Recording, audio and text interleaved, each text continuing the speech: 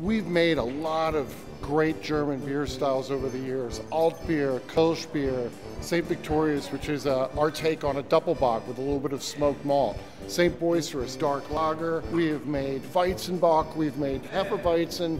Victory is steeped in European tradition, specifically German tradition, which is what I want to talk about today a little bit.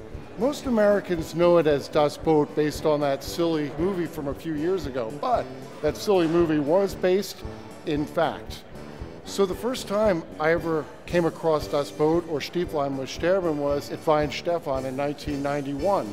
It was called the Club Ausländer Weihenstephan, which just means a club of foreign brewing students. So why are we talking about Stieflein muss sterben and Das Boot? Very simple. We're going to enjoy it as we celebrate our 21st birthday. Before you drink, you must greet the boot.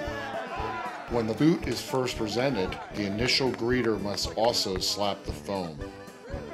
You may drink as much as you want from the boot, but be sure to say farewell when you're finished. You have to drink beer.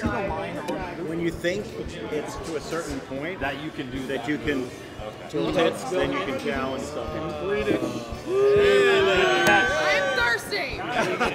If the level of beer in the boot gets low enough, you can be challenged. A challenge.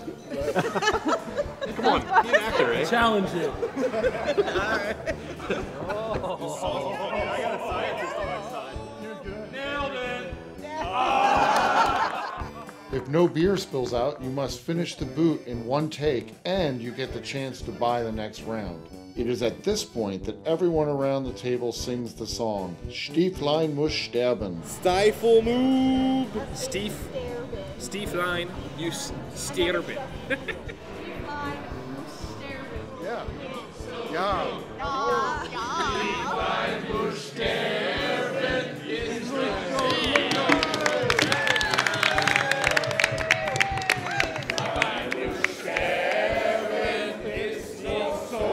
ist so